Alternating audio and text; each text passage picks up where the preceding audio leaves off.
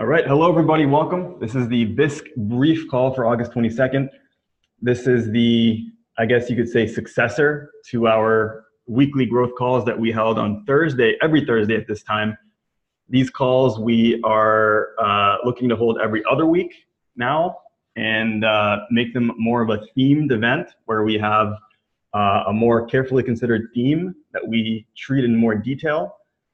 The goal is to make them more engaging, have more people join, and just generally get more out of it. So last week we had, 2 weeks ago, last call we had was on the Bisq DAO. It was I guess, first official update that we had on the DAO since it launched back in April. Just went through some figures and our experience with the DAO over the past 4 months that it's been live. This week, we're going to talk about contributing. Bisq needs more contributors, more developers, more just resources to help out with growth. And so we'll talk about that. Let me share my screen so that you can see the rough plan for the call.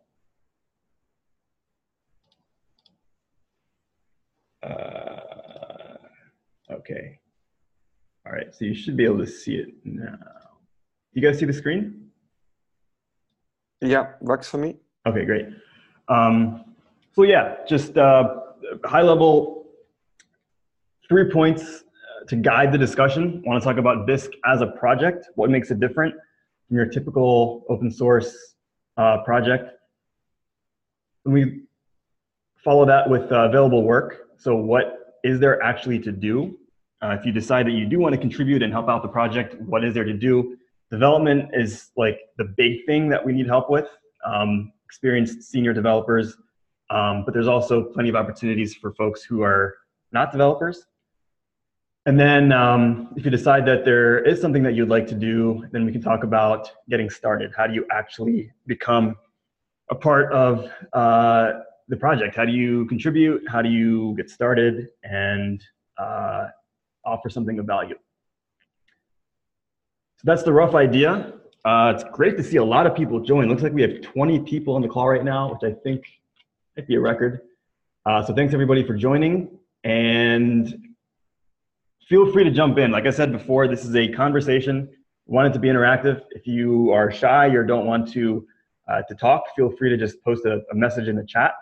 Jump in whenever you like so we can cover your concerns, cover your questions.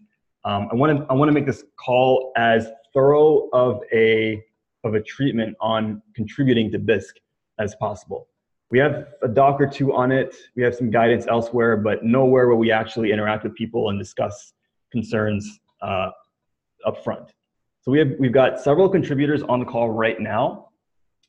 We've got developers. We have some translators. We have some people who work on docs on the website. Some conceptual input as well, Manuel. We have a designer, Pedro, looks like is here. Wiz has done a lot of DevOps development, a whole bunch of stuff for us just in the past couple of weeks. So we should have lots of resources to answer your questions and hopefully get you started if you're interested. So Bisq as a project. I have a couple of points to talk about here. The main one being in terms of what makes it different. It's a project that I think of as one that's good for the world that you can work on and get paid at the same time. Usually those are two different things. You get paid to work on crap, or if you work on something you really like, you're not going to get paid. Bisq, in my opinion, is software that's good for the world. It's good for the Bitcoin space. And because of its built-in revenue model, which we call the Bisq DAO, which you may have heard of, you can actually get paid for your contributions on the project. It's quite an elegant setup, I think. Anyone have any other perspectives of what they think of as making Bisq different, or maybe why you contribute on it? I guess another point I can mention is that the challenges are quite novel. We'll talk probably more about this when we talk about the opportunities for developers, but the challenges that Bisq faces as a decentralized software to enable trading of Bitcoin and cryptocurrencies is, I mean, you're not going to find them anywhere else. I mean, the issues that we're trying to solve with respect to getting rid of arbitrators, for example, there are other non-KYC Bitcoin exchanges or formerly non-KYC Bitcoin exchanges that use or used arbitrators to solve disputes. Bisq does this right now. But in order for Bisq to be hardened as much as possible in the future, in the near future, hopefully, arbitrators are going to have to go away. And so we're going to have to figure out a way to secure trading between two parties without a third party having any possible influence, which is the topic of our new trade protocol that we're developing right now. We've got a lot of conceptual work already done, but we need more conceptual work. We need more development to make it a reality. Any other folks want to jump in on what you see as different, maybe what you find interesting about the project, what surprises you about the project? Hi, I'm Jordi. Can you hear me? Yeah. Okay. So thank you for the introduction. I was wondering, like, I discovered Bisq about, let's say, 1 month, 2 months ago. Okay. And then I started using it and I bought some Bitcoins. And I was like, this is really cool. And it's a project that the world really needs. And it's on the spirit of Bitcoin. But right now, one of the last sentences that you said is that you are trying to achieve the decentralized exchange without mediators. Like when there is a problem, like there is no one interacting. Like it's only the two who are exchanging the money, the ones who solve the problem by themselves. Is that really possible? Like, do you know other projects that do that, or is it possible, like to create that kind of protocol? It's conceptually possible. I mean, we have rudimentary conception of a trade protocol whereby instead of a two of three multi-sig, it's a 2 of 2 multi-sig, and any disputes are first handled by the traders on their own if they can come up with a solution. And if they can't, if it's a deeper problem, then a mediator steps in. So mediators and arbitrators we think of as two different kinds of people. An arbitrator actually has a third key, whereas a mediator does not have any key in the multi-sig, and their influence in the trade is minimal. So this is a big topic. There's a lot of complexity to talk about, but we like to think it is possible, and we're working on ways to make it implement it. Yeah, we need more conception, more clear conception to make it work. A clear technical spec once we have the conception down, and then the resources to actually implement it once all of that is done. Yeah, maybe jump in here quickly. So there are actually two new ideas for trade protocols. One is the one which Steve described, which is basically replacing the arbitrator with a mediator, and the security is handled over the DAO. We don't have time probably to discuss this deeper here, but there is a proposal where you can read up the documentation about the concept on our proposals repository on GitHub. And then there is a second one where we want to go off-chain from Bitcoin. So the trade protocol will be completely off-chain, and the security will be based on a bond in the DAO. It's also too complex to go into the details, but that's even more interesting, but even a little bit more future. And it's also written up in the proposal. So maybe the best is to just check out on the proposals page what's already there. And if you want to know more, so just get in touch and we can go deeper to this. Okay, I will do the homework and read those proposals. Thank you. Can I ask one thing? Do we have history of the arbitrations that have happened in Bisq? Do you mean to know what's the most common issue? What's the most common cause or things like that? Not official, but we know it basically from the arbitrators when they worked for longer. I mean, from my experience, I've been arbitrating in the early days. There, I would say 30% are bugs, 30% are user mistakes, and 30% are bank issues, troubles with banks that they are slow or whatever, or even less, I think. And real disputes that people are trying to cheat each other, that one say I send you the money and the other no, I've not received them, one is lying, is close to zero. It's super rare because basically they have no chance. So they either don't fight or so, that's close to zero. I don't remember any case when I was arbitrator actually. All right, thanks. Cool. All right, so that was the intro. What makes Bisq different? What's why you might be interested? What kind of challenges you're likely to face?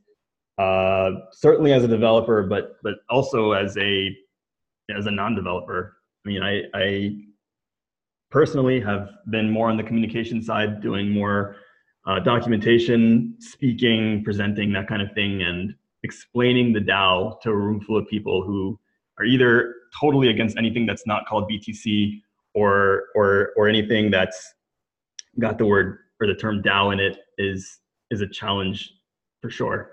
So you're likely to be challenged no matter what you're doing. Yeah, Steve, maybe one more thing regarding the difference.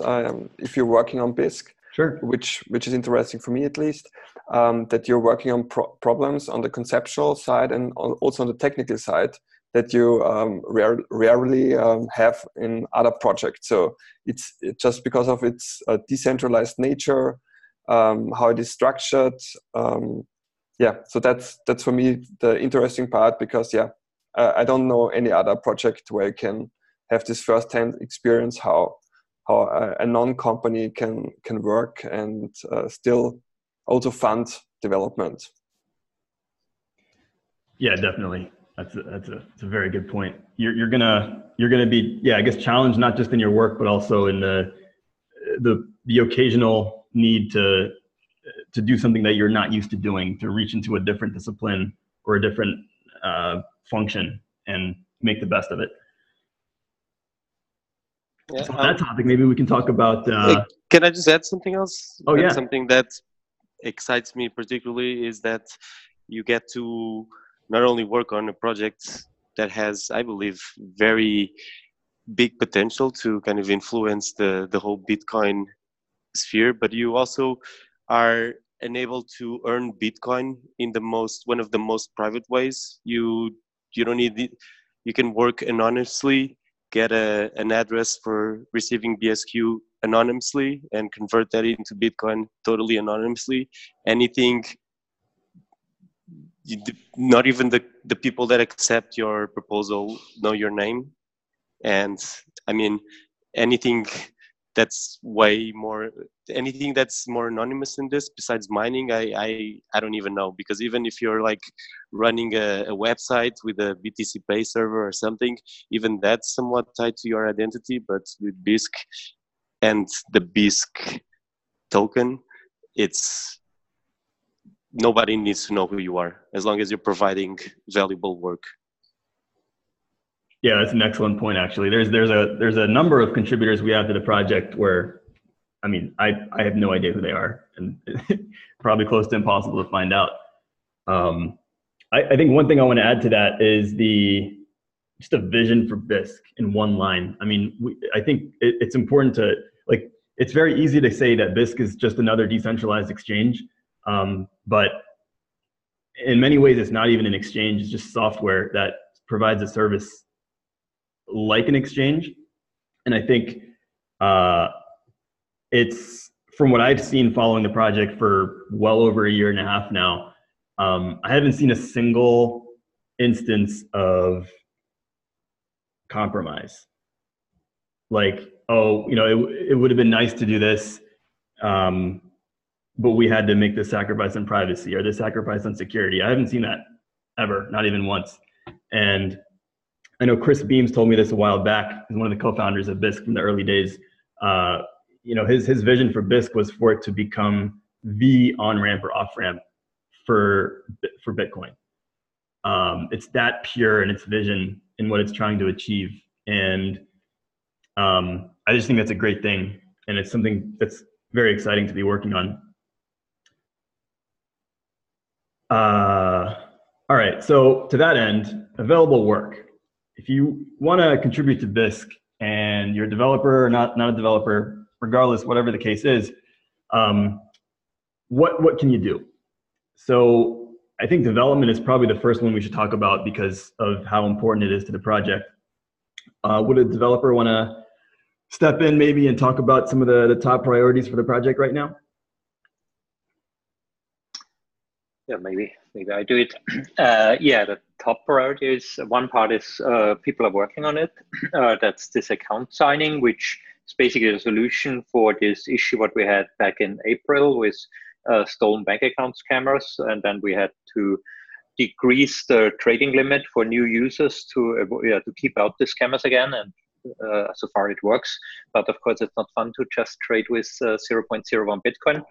And this feature with account signing gives us back the security against such criminals, and will enable it again to increase the trading limits.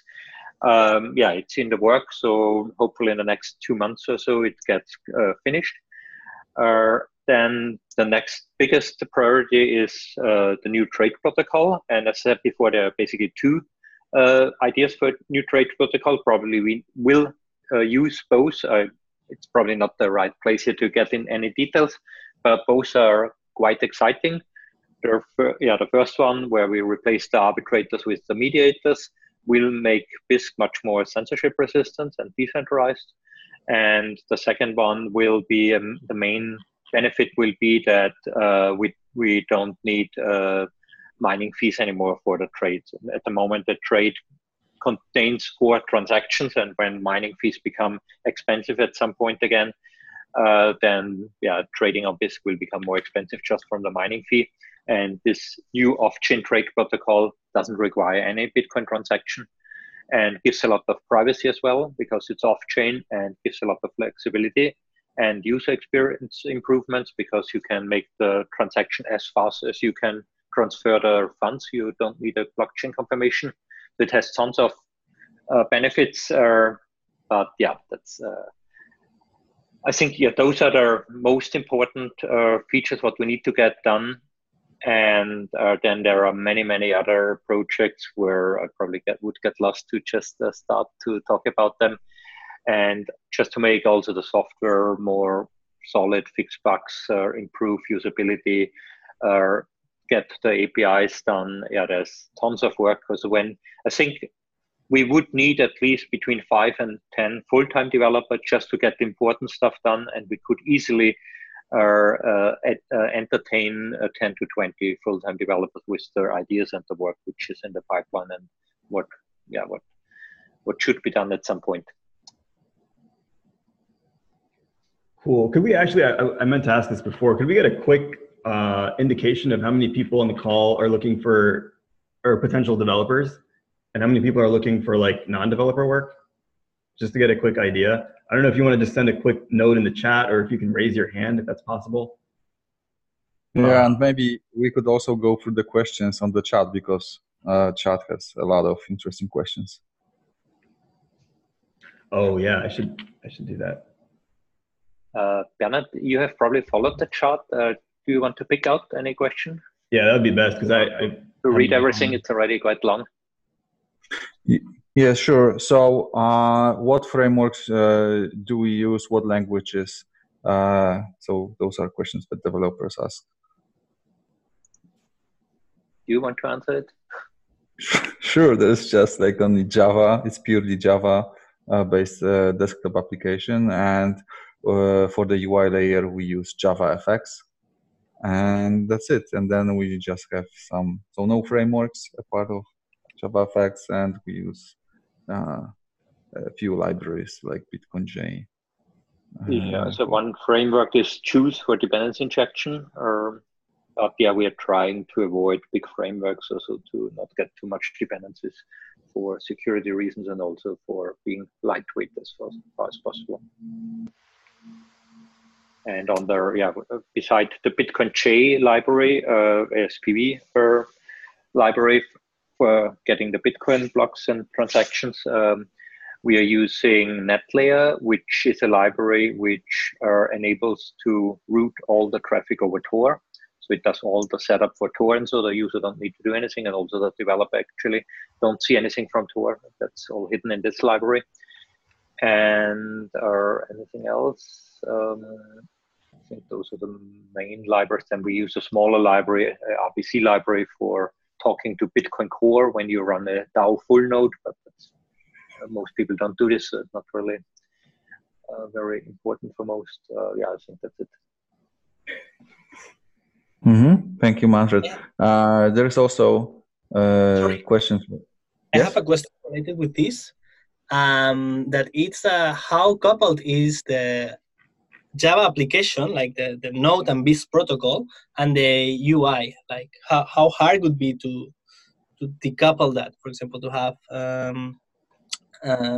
phone app, for example, like an app for the smartphone that uses Bisq.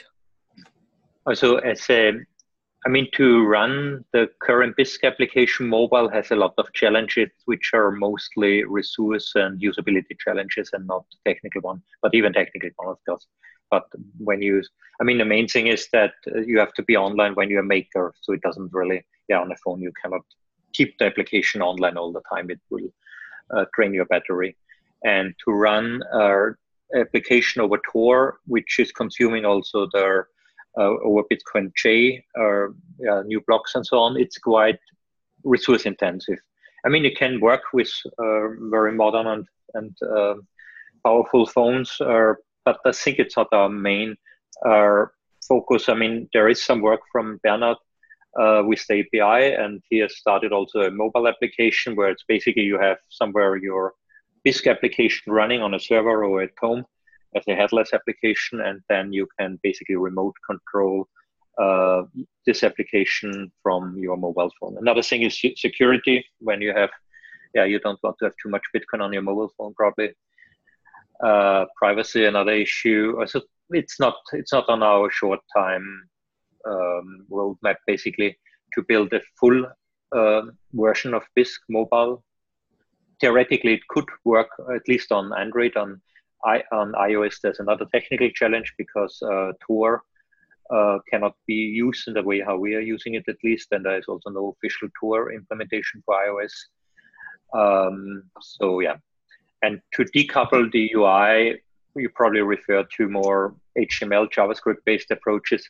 Was not the design goal when I started it, and also code-wise, it's decoupled, but to basically have a server-client application like in OpenBazaar, where the UI is the client, and then you have running a server, wouldn't make life easier. And deployment, I mean, they had a lot of troubles to get everything running for that it works on every operating system and deployed and so on. So if I could just add something to that really quick. I think the future of running Bisq on your mobile phone is going to be more distributed architecture where everyone has a Raspberry Pi or home router in their house at home, and using the new API that's being developed now, it would be a lot. It would make a lot more sense to just have your mobile application remotely connect to your full node running at home, something like this. Yeah, exactly. Yeah, that's the same direction as well. Okay, yeah, knowing that there is an API and it's decoupled, so I can, for example, like someone else can write another frontend for the Bisq app, for example. Yeah, basically, I mean, there have always been ideas for people who want to make a more simple version, and then they are basically their front-end exchange. But you're not solving, you're getting into the trouble when you scale up.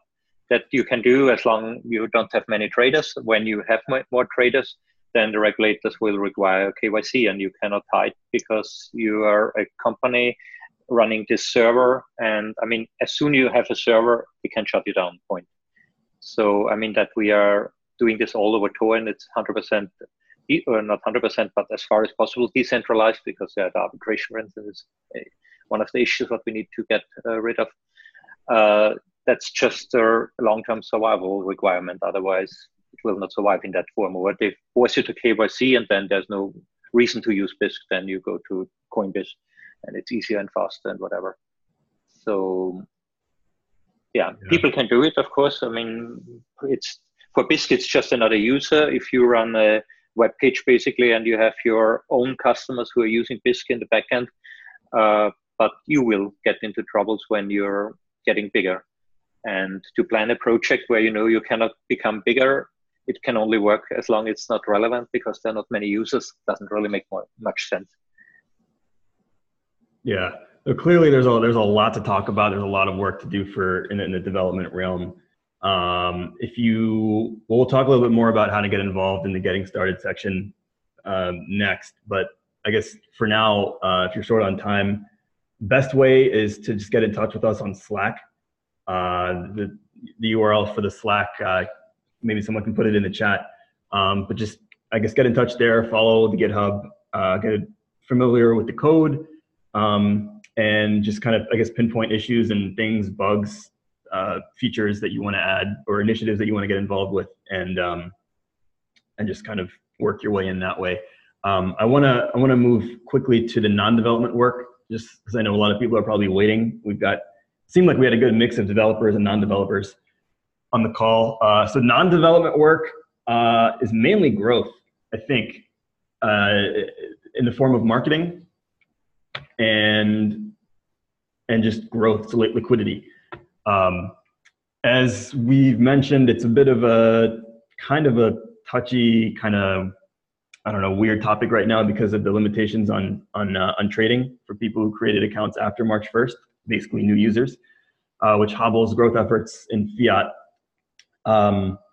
But yeah, I mean, those I think are mainly an issue in established markets, US, Europe, but in new markets, I don't think those are an issue.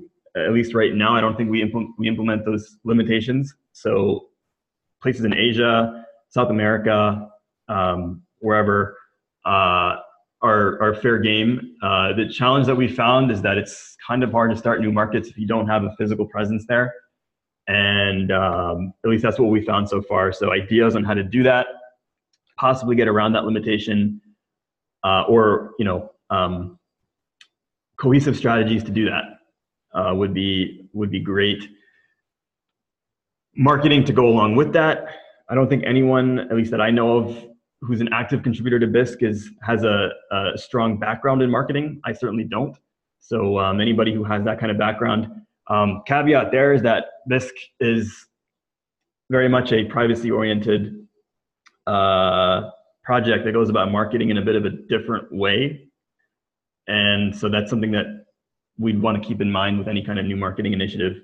But yeah, ideas are welcome around there. Contributions are welcome there. And yeah, the other topics I have there, web, that's referring to the website, also referring to some of the other web-oriented items that are part of the project. So I think the BSQ block explorer that shows the BSQ transactions, I believe I saw that there was some help would be appreciated there on improving it, possibly hosting it. And translations, I think we have a good handle on that, but I know that there was some help in Vietnamese and Thai that was specifically requested there. And yeah, I mean, Bisq is very much, it's a company that's not a company. And so anything you would need to run an operation, revenue, and it could possibly be useful. So if there's something we haven't mentioned that you think the network could use that you could provide, just talk to us about it. Approach someone in the project, the Slack, whatever, and make a proposal. Discuss the idea, and you never know. Maybe the network will find it useful, and you could contribute it. There was someone who just mentioned a link in the chat. It's the contributor checklist. It's hosted on our docs website. I highly recommend folks who are interested in contributing to check it out. It's docs.bisq.network/contributor-checklist. That has a list of resources on just helpful resources on the philosophy behind Bisq and collaboration in Bisq, and just how to get started, practical ways to do that, websites, calendars, the GitHub, all the links that you would need to follow and access are all there. So highly recommend checking that out. It's in the Slack. Steve? Yeah. Okay.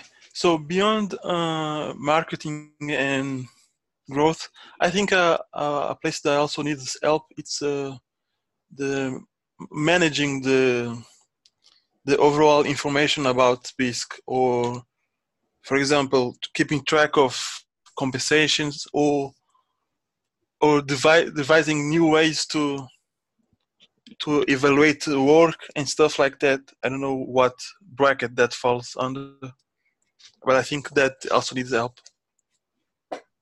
So maybe the more operational side of keeping the network of contributors running smoothly.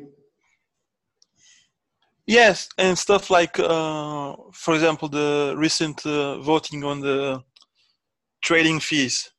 I think that went a bit unannounced to everybody else that isn't on GitHub, and stuff like that that people need to know about, but they don't necessarily know where to find the information.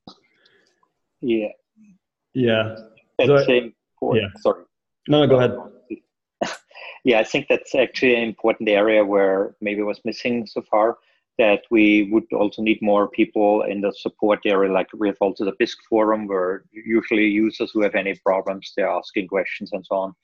And there are some guys around and so on helping, but yeah, there we could need more support as well. And the same with helping people when they are in Slack. There's tons of information and so, but it's a little bit hard to find the way through the jungle. And if anybody, I mean, we don't have really, or we don't want to get too much overhead like in a company or whatever. Should stay in this open source project style, and basically most stuff should be just documented, and then there is a docs page which is explaining what we have already a lot, thanks to all the work Steve has done and Chris Beams earlier. But it still needed a lot of human work. It still needs a lot of human work to bring the new people together, to route them to the correct resources, and also to get a little bit of direct contact, because I mean the human thing is important. We don't want to have a DAO as a kind of like a machinery which is running the project automatically without the people being really in touch. Yeah, those are good points. I think the hope for the DAO, at least from my end, is that it's it takes the place of your formalized company and corporate hierarchy and enables a large measure of freedom for the people who are working, who are contributing to it. But the flip side to that is managing all of it so that it's not a big confusing mess. Because the flip side of freedom is it can be chaos, and so definitely need some attention, conception, maybe some new fresh ideas on how to keep this network into a cohesive force to make the whole project go forward. And I think one challenge in such a environment is that when there are no hierarchies and when there are no clear roles, and so I mean for some things we have roles like a GitHub maintainer or so, but for many things there are no clear roles. So basically everybody is welcome to help to improve things, but people feel a little bit lost. They are not sure how much they should push forward and so on, or how much basically responsibility they're willing or able to take. And then it can end, and we have seen this in the past, it ends often a little bit in the way that nobody feels responsible because everybody is expecting that somebody else is doing it or so. So to have a little bit more help on this kind of like management or communications area or project manager to drive projects forward, like the new trade protocol. They were basically missing somebody who really pushed this forward over the last months. And I think that's something what we have to try to solve, either by dedicated persons or by people who are already active as developers or whatever, and who are taking a little bit more these roles.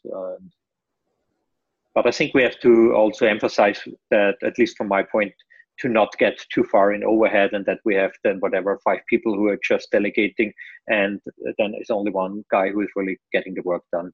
Like very often in companies that 3 management levels are not really working, and when they are gone, basically a developer would be more efficient. At least that's a little bit experience from my past jobs sometimes. Yeah, we want management to happen without the managers, basically, which, you know, hopefully is not impossible. But I guess to that end, we can maybe jump into getting started. How do you actually do it?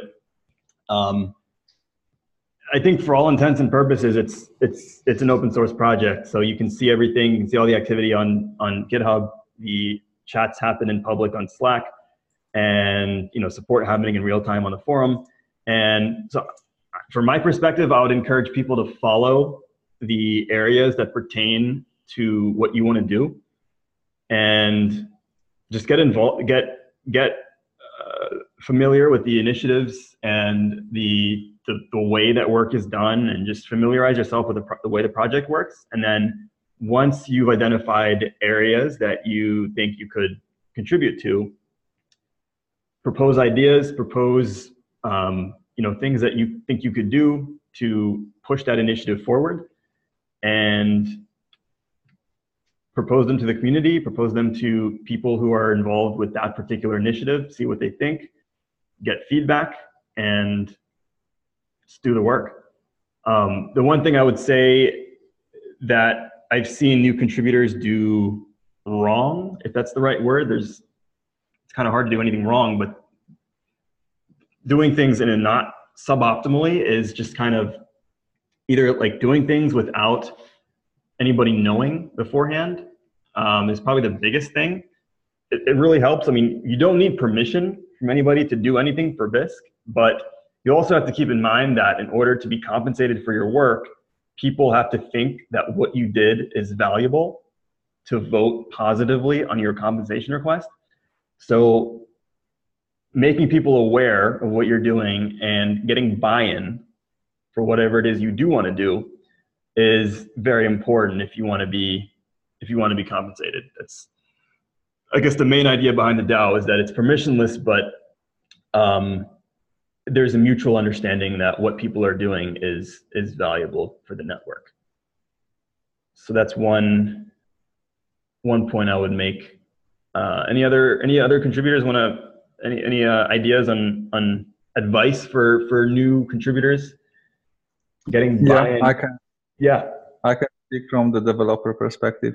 Sure. I think it's good to go to the Bisq issues and tackle some small bug or some small enhancement. So something that needs as little coding as possible, so that you can create the pull request, see how many cycles it will require with the code reviews, when it will get merged, and ask for compensation for this thing. And this will get you involved and into communication with others really smoothly. And I would discourage you from like jumping into huge topics in the beginning, because I think those things require you to advertise, to get the consensus from the community before you invest too much in your in this work, because it might turn out that those changes are too risky and they might not be accepted too fast. And apart from the fact that you said, Steve, that the community should feel that this is important, also the maintainers, the GitHub maintainers, are like the first gatekeepers that will probably that might say no to you for some reason, and it is very good to, in case of those bigger tasks, to have really good communication upfront. And another advantage, if you're picking as a developer, smaller issues, is that you can try out and get compensated for the first time and see, yeah, my work is really paid, because before you're not getting compensated, you're doing work for free as in all open source projects, and that's a big difference. So if you get for the first time BSQ and you see, hey, I can pay my trading fees with the BSQ, or I can sell them to the traders, that makes it out of sudden an interesting opportunity to work more and on bigger tasks. And also one thing regarding the issues, maybe also just write before you start working on these issues, just write a short command that you are interested, and ping one of the GitHub maintainers. It's SQ, Florian, or myself, and then we'll assign the issue. So not two are working on the same issue. It's rarely the case that two will work at the same time, but just to be sure. Compensation is in BSQ. That's the token that on which the DAO runs on. I just read the group chat background. Yeah, I think it's worth noting. Those are good points, both of you guys. But I think it's worth noting for people who don't know BSQ, it's the token that's built into Bisq, and it's used by traders to pay trading fees. And so traders are the people mainly who buy BSQ from contributors who've earned it. And I don't know the numbers on the amounts that have been sold, but contributors have sold lots of BSQ over the past 4 months that it's been in trading. So it's very much realistic that what you earn for your work can be converted into real money. Okay, I have a question related with this. Basically, the BSQ coins are colored bitcoins. Correct. And they are like, the support that they get are from the trading, the volume that it has. Which is this volume, more or less, right now? How much? Yeah. I think it's $19 million this month. Roughly, yeah, I think so. Yeah, so the trading fees are a percentage of that. Okay, do you know that the percentage is variable, or it's the same? Well, it's been since the last change, I think it's roughly 0.4%, but not all trading fees are paid with BSQ right now, so that you can pay with Bitcoin and with BSQ. I do think BSQ is more than 50%, or maybe let's say even more than 60%, but I don't have the right numbers. Christoph? Yeah? I've been looking at the data, and I think in number, it's around 80%, because I think it's mostly the Monero traders that are using BSQ. So in number, it's around 80+%. But in volume, I don't know exactly. But I think it's in the regarding volume, if it's used by the Monero guys, then it would be also the big. Yeah, it's quite a big difference already when you make a 2 Bitcoin trade with Monero, which are a lot of the trades there. It costs roughly $80 with BSQ as a taker, and $120 or $130 with Bitcoin, so $50 difference. So that's a big incentive for traders to use BSQ to get cheaper fees. And I mean, the total, I just opened my application to give a little bit overview. So the price is quite stable, roughly around $1, going up and down, of course, all the time a little bit, but it seems like a stable coin. Of course, that's not the intention and not the concept at all. But I think it's because most developers, or the developers before we launched, as nobody knew the price, we just said, we need to have a consensus how we are valuing one BSQ. So we said it's $1. And for this, most of the developers who are contributors who have earned BSQ are not selling it below $1 because when you get basically the promise that this what you get paid has the value of $1, you are sticking with this. And now it will take a while until the market really finds out what the market thinks the correct prices. And I think we burned already something like 70,000 or 74,000 BSQ. That was in the beginning very little, because when we started, the BSQ fee was super low to incentivize people to move to BSQ, because it was completely new and was extra effort. You need to buy BSQ. With Bitcoin, you don't need to do this. But over the time, we adjusted it to 0.4% of the whole. So 0.4% of the trade amount is the trading fee, roughly. And I think now we are getting probably soon to the point where per month there are more BSQ burned like we are issuing. Also, the contributors who work for the project with their compensation requests, this money gets created, like the central bank is printing money out of nothing. Bisq is basically printing money for the work what has been done. And the burned BSQ are destroyed. So you have on one side the inflationary side with creating new BSQ, and on the other side the deflationary side with burning BSQ by trading fees. And depending what is stronger is basically then if the total amount of BSQ goes up or down.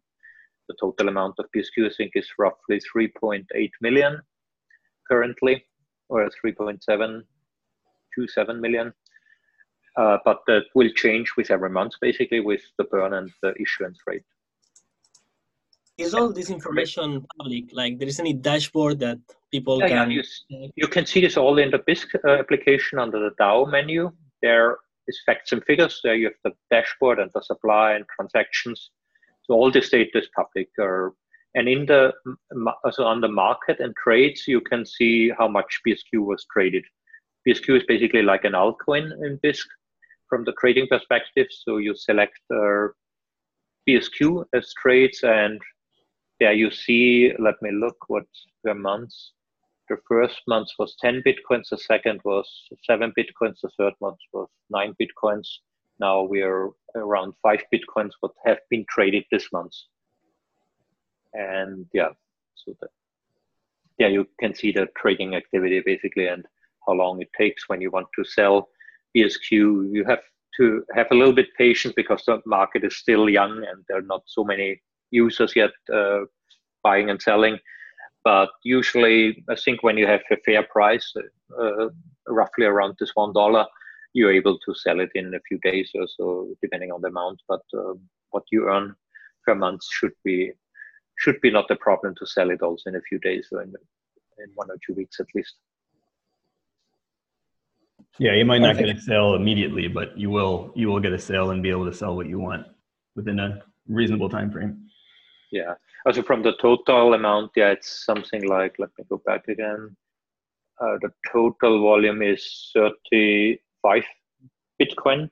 So that's 300 with the current price, $350,000 or so that's what has been sold on the market. And the issue, how much we've issued in total, 144,000 BSQ, which is roughly $144,000. So they are basically more than 2 times, the volume was more than 2 times higher like what we've issued in this time. Also 350,000 versus 140,000. So does anyone, before people start dropping off, because we're running almost an hour now, does anybody, any potential contributors have any questions that they'd like to ask that we didn't talk about, or any stuff you'd like to know about?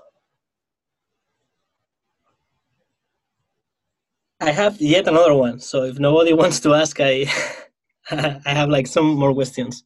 Is there any other way to contribute, like economically? There are things like in the infrastructure side for monitoring that we actually need servers to run that.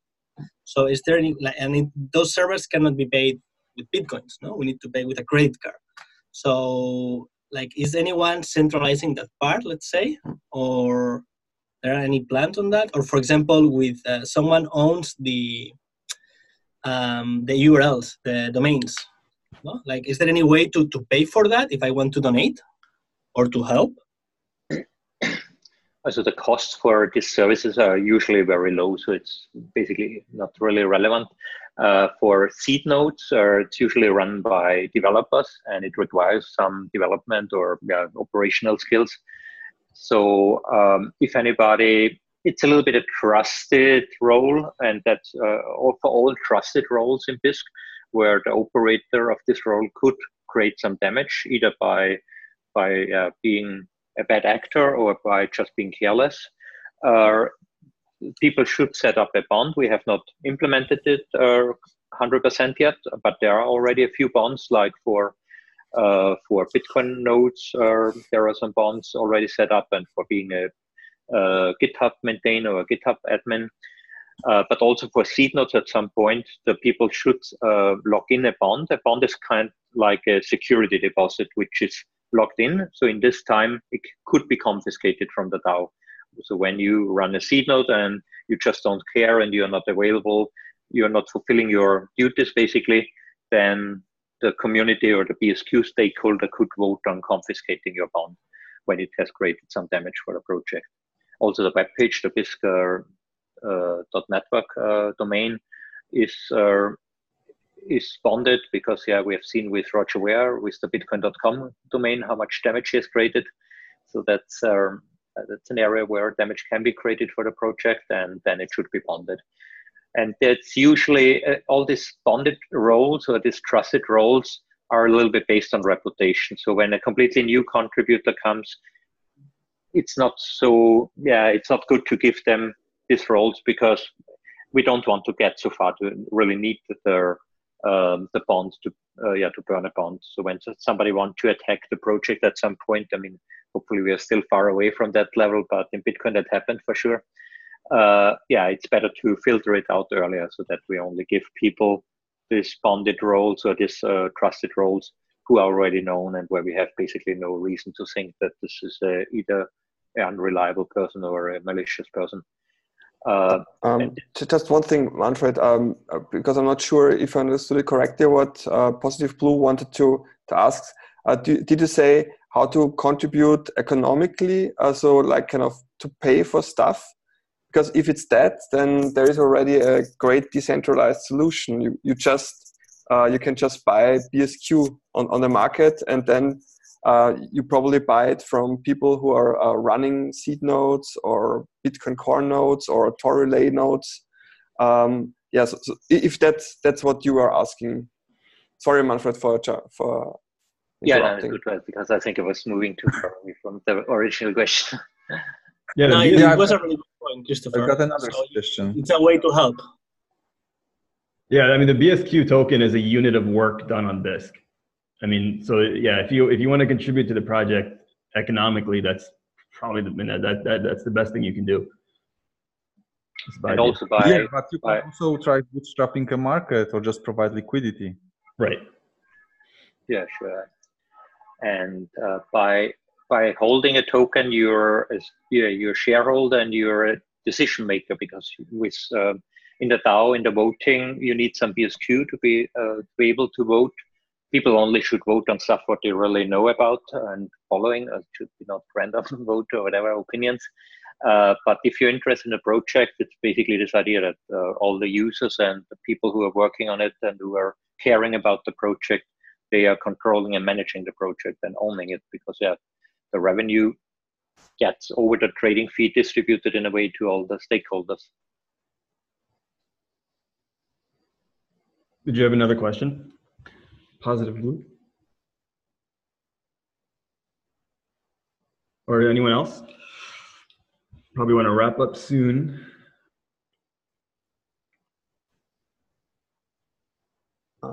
The trade volume is roughly at the moment $19 million US. I was a question in the group chat. Yeah. I posted in the chat also some links to some GitHub issues, which are marked as good first issue and others as bound issues. those have been basically marked in the past. For new developers, the bounty issues are usually more important, what we really would like to get done. And the first good issue are easier tasks for new developers. There, unfortunately, we didn't maintain it very well over the last month. So the best is basically to get in touch with some developers and ask directly. I mean, for getting everything set up in the docs folder in the source code is basically everything defined, and then on the docs page on the web page of there is additional, as in this checklist for a new contributor. There are the other links. So best is to start from there, and then when you get a little bit further, then get in touch with developers and check out. And I think it's important to also to mention that Bisq is not a project for junior developers. So when you're not already quite experienced developer, best is also when you're already a Java developer. It's not the must-have. We had some developers, C++ developers, who have become Bisq developers, and it was not a big deal. But it's a very complex and very big project. So when you have never worked on a bigger project in this complexity, and so it might be too heavy. And there are the other developers. We don't have basically the resources to help onboarding with simple stuff. So when we see that people have big problems with just getting the application set up or the IDE set up, then it's a sign that it's basically not the right fit. Just one more thing of a question that popped up in the group chat on the monthly active users. We don't have specific numbers, but based on the downloads that take place over each version, it must be something between 11 and 18,000 monthly active users. I would say that's my guesstimate on that. Which numbers are you talking about? Downloads from the website? Downloads in total, so from GitHub. So the binaries. The binaries, yeah. Okay, so we can maybe add some to this number because, for example, Arch Linux is a Git checkout and then compile on the host. So there would be a few more. Yeah, so probably somewhere between 10 and 20,000 might be realistically.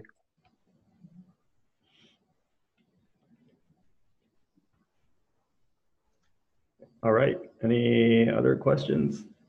I guess the takeaway is start small. If you're interested in contributing, we'd love to have you, but start small. Find a small problem or issue or feature or whatever that you want to add, or an initiative that you want to take. Float the idea. Get in touch with the people who are most familiar with that function, and make the contribution.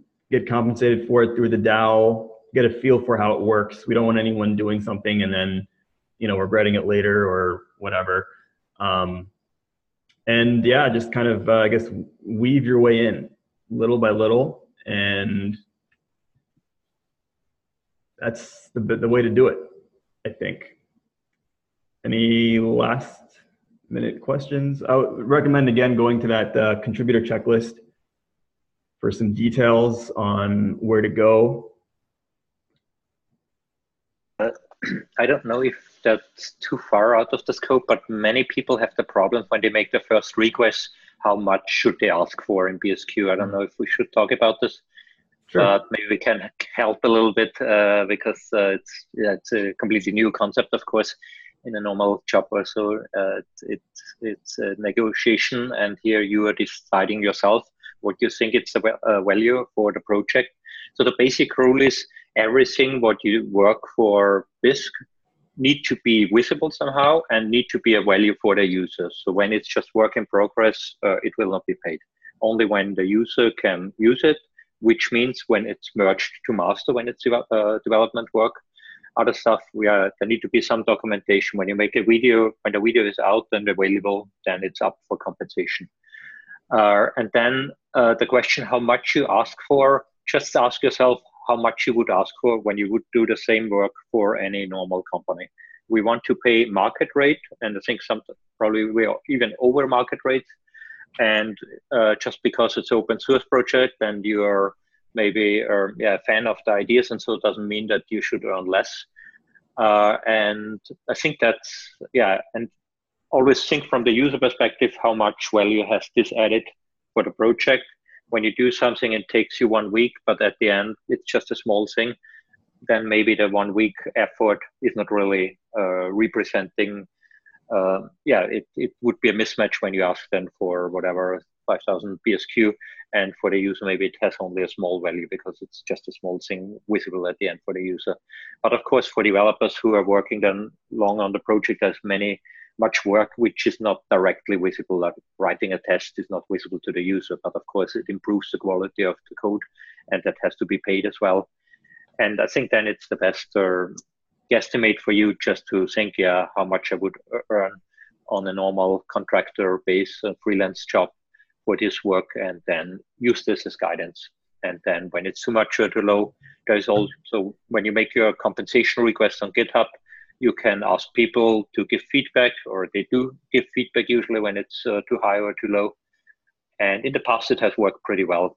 There was more requests which were too low, and other people told them, hey, that's actually too low, you should ask for more, like it was the other way around. And but it's a different thing, like in a normal company or a normal project. Yeah, and you, of course, you can also look at old compensation requests that were accepted, which were accepted. You can look that up in the GitHub issues in the compensation repository. And just use that as a guidance as well. Another rule of thumb, I think, is if you were going to do the same work as a freelancer or as a contractor, is another way of thinking about it. If you have to learn, a new framework or whatever to make the contribution, you're not going to charge for the time learning. You're going to charge for what you delivered. So that's sometimes a useful way of thinking about it. And can you hear me? Yep. And you can just look for previous compensation requests that have similar work done for reference. Yep, certainly. Cool. Well, I think, at least by the number of attendees, that was by far the most, at least the biggest call we've had so far on this Thursday growth call. So thank you everybody for attending. I hope you got something out of it. If you are interested in contributing, get in touch with us, follow the project, learn, see where you might fit in. And yeah, we'll hopefully see you again in 2 weeks from now on our next Bisq brief call. Awesome, thank you. Yeah, thanks.